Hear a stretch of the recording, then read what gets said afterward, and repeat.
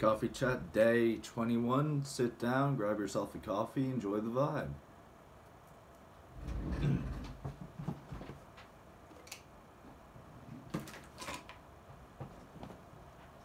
Had a little bit of food last night. See that Freeway Cola can? If any of you know what that drink is, please tell me. Because, here, I'm just gonna read out the ingredients and then we'll see how we feel about it, right? So, ingredients: carbonated water, color, sulfite ammonia, caramel, acid, phosphoric acid. Sweeteners are cyclamates, acesulfame, acesulfame K, aspartame, acidity regulator, sodium citrate, obviously. Flavoring: caffeine, natural flavoring, contains a source of phenylalanine,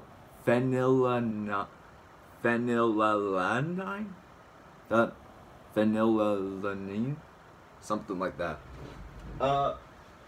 So in reading those ingredients last night when I was drinking that, I was like, what the actual hell am I drinking?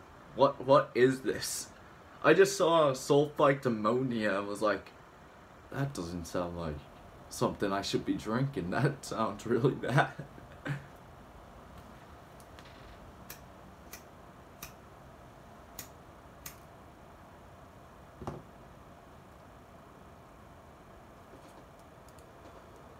And speaking of last night, yeah, I did upload the videos a bit late.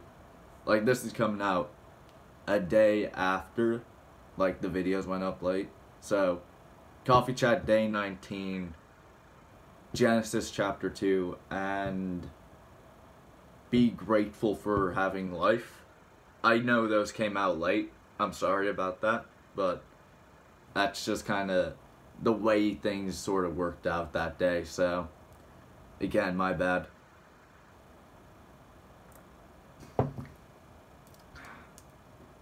And last night, I learned a lot about Irish culture.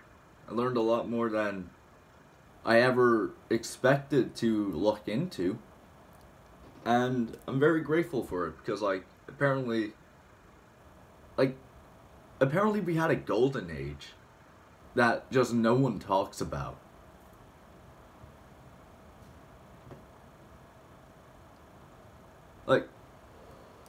I'm sure most people know that Ireland is one of the most Catholic countries, well, was one of the most Catholic countries to just exist, right? And the reason for that was because of St. Patrick, who came from, I believe it was Greece. It was either Greece or Rome, right? But he came to Ireland with the Word of God. And I'm sure we all know that St. Patrick was held captive in Ireland as a slave. And he really liked the Irish people. Like, back then, we were paganists and all, right? But he really enjoyed, our culture. And he had a vision of coming back to Ireland to spread his word, the Word of God, among the Irish people. And to convert them from paganism to Catholicism. And in doing that, he spurred on the golden age where Ireland became the place of saints and scholars. It was just a place where, everything was peaceful, everything was lovely, everything was just life. And, that came around about when the Dark Age was here, all the bad shit that happened in Europe, right? So, the fact that Ireland in that time was seen as a beacon of hope, a beacon of light, we aren't told that. I, as an Irish citizen, have not been told, Ireland used to be, this bright, country of, holy men and, intelligence and, just mindfulness and existence. I was never told that. And I kind of don't know how to feel about that. I was told about like all the pagan sort of culture, like all about the old Irish gods.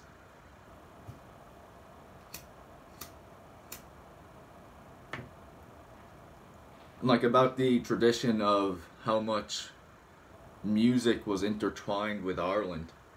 But I was never told like, oh yeah, we were like one of the only countries that got through the Dark Ages relatively unscathed.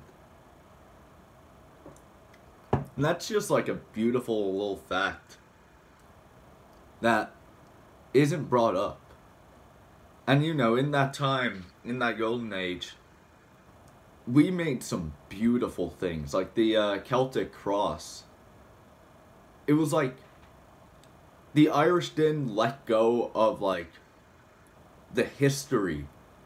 They intertwined their history with Catholicism. And like that's just such a beautiful combination of things. Because like, you know, everyone at that time accepted like, yeah, Jesus is the number one guy. Like he is just the guy, right? But at the same time, we also like, we understood where we came from, and we understood like, oh yeah, we are this country, we have this identity, and we lived up to that while also being like one of the largest like collection of Catholics who were like trying to forward the faith. I think that's just pretty sick.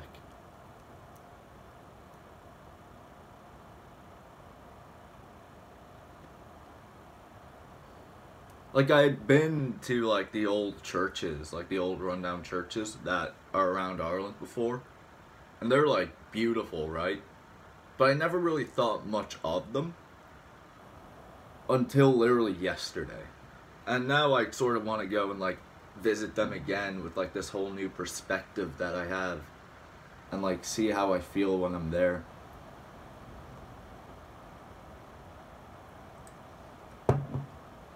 I got coffee in my hair. And apparently we used to live in like monasteries where like the quality of life was so ahead of its time. And like, I know, I wish we could go back to that, because honestly the monasteries looked really nice to be in. But then, you know, like the British happened, and yeah, we all know how that sort of went. But you know, like that's still sick that we had such a rich culture. And I hope we can like regain that and like reassert ourselves as the actual Irish that we are. Because that'd be sick. Like, if Ireland became the place that it was again, it would be so beautiful to be here. Because right now, I won't lie, Ireland's kind of like, it feels like it's lost. Like, there's no real identity or culture here anymore. So, it'd be awesome if we could regain that identity and, like, regain our culture and become the people that we once were. But, I mean, like, I don't know how I would probably do that. Like, I'll be real, the only reason I started thinking about that was because of, I was thinking of, like, oh, I wonder what the pubs were like back then. And, you know, I don't think there were even pubs. Like, we were heavily Catholic. I don't think we would have been drinking that often. So, you know, maybe all the Irish stereotypes that are around nowadays are just completely skewed images of us. Which, you know, it is true. Like, most of the Irish stereotypes are just touching off the surface, touching off of, like, the parts of our culture that were commercialized and, like, you know, sold. So, it'd be pretty sick if, like, more people knew about the Irish culture. Because, like, there is so, like, it is so rich. From the days where we were pagans and, like, we believed in all these mystical, magical things. And we, like, I know, just from those days to the days of Catholicism, and then like going forward and showing like our strength and how much we are willing to fight for our identity. It's beautiful because like not a lot of people realize that history. I want more people to know about that. Like, it's awesome. Like, if you're watching this far in, stop this video and go look up like Irish culture and try and find like videos going deep into it, like videos giving like the whole summarized history of Ireland, and you will see what I mean by our culture is that rich. Like, it is just, I don't know, it's awesome.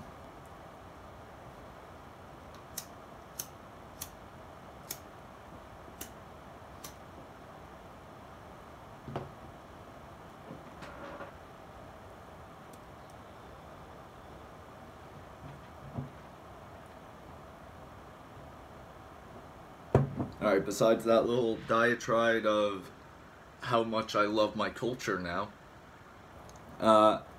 yeah, no, today, so far has been just your average day.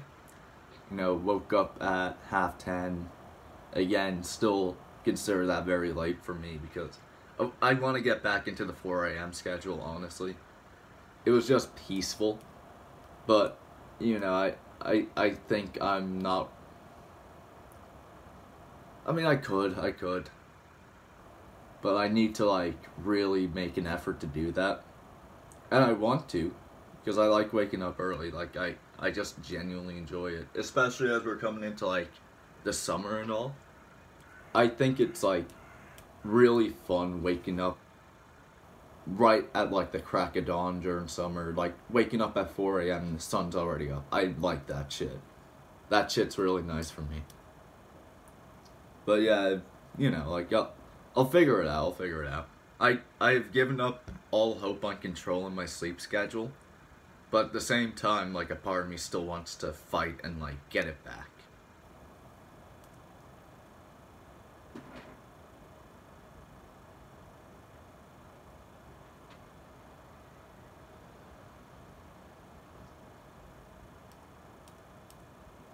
After this, probably gonna be getting myself a Monster, going to the gym. Even though my wrist is still, like, really hurting me, I'll just take, like, a painkiller and hope that that is enough, because I want to get in there and bench, honestly. Like, I want to bench. I've been missing the bench.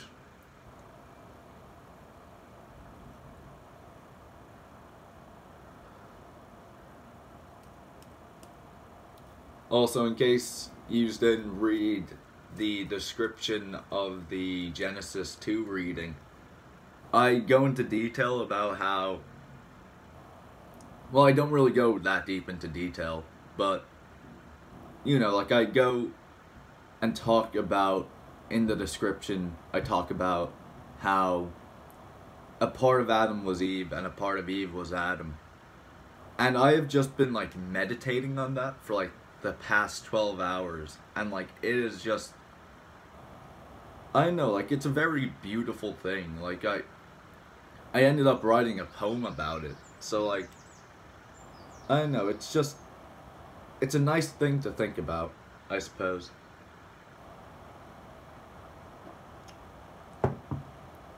That there's someone out there that has the ability to complete you, and you have the ability to complete them. Like, that's just a beautiful thought, in my opinion. Also, yeah, we're done the coffee. I didn't even realize we had finished the coffee. I was just, like, chatting away. Actually, still a few more drops.